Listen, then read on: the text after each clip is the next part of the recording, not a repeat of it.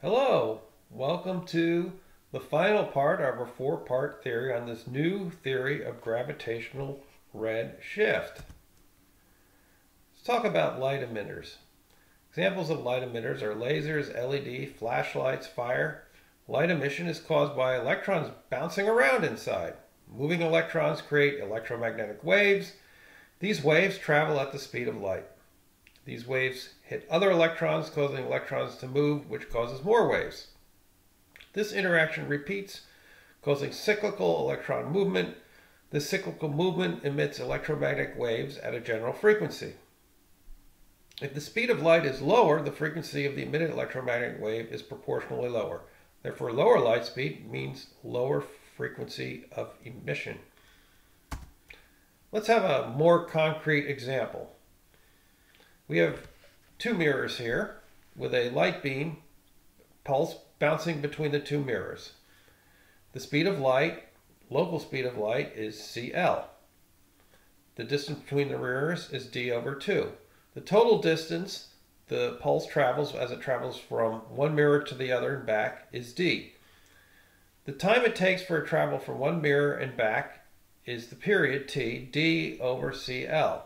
The frequency is 1 over t and is equal to CL over d. Therefore, as we see from this equation, the frequency is proportional to the local speed of light. If you move this oscillator here to an area with a lower speed of light, the frequency will lower. Previous equations from previous lectures. We have acceleration due to gravity is governed by this equation, which is the local speed of light and is varying. Because we know what the equation for gravity is, we were able to derive this equation where this is the free space speed of light, g is the gravitational constant, m is the mass, ri is the distance from the center of the mass, and cl is the local speed of light. Because CL, we'll assume that CL is going to be very, very close to the speed of light on Earth. And that is, we're going to leave that as C. That's what we measure on Earth. And we can come up with an equation. This is the difference in the speed of light from the free space speed of light is equal to gmc over the distance from the center of the large massive object.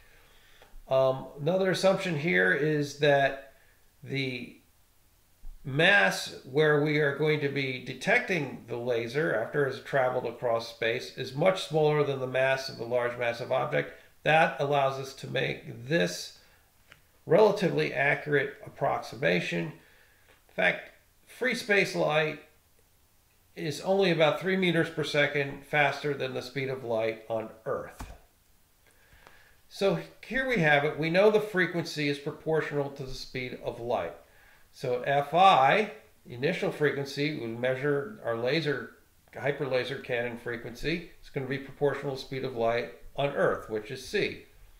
Well, the frequency that will be generated at the large massive object will now be lower, c minus delta c, okay?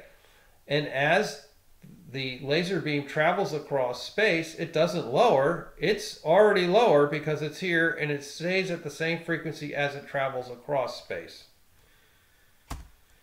So let's find out what the final equation is. FRS over Fi equals c minus delta c over c. You get 1 minus delta c over c. Delta c is gm over c ri. Plug that in the equation. And here we have it, the gravitational redshift equation. It's identical. Though the equations are identical, the theories that led to them are not identical. Two different ways of thinking. The established theory and the new Winslow theory, I'm going to give it a name, Winslow theory, equation are the same. Here's the differences. Established theory has photons. The new Winslow theory does not, just electromagnetic waves. Light has mass. The established theory says yes. The new Winslow theory Even if it does have mass, it doesn't take part in the derivation of the equation. The established theory, speed of light is constant. The Winslow theory, it is varying. The physics type is quantum versus classical. The new Winslow theory is more based on classical physics than the established theory. The established theory also relies on probability. It says that photons are appearing and reappearing and moving in random patterns and actually have some kind of intelligence that decides where they're going to go. The new Winslow theory, again, just relying on established physics. I think this theory, and hopefully you agree with me, is worth some consideration. Thank you very much. It's my honor that you actually took a listen to this. Thank you very much.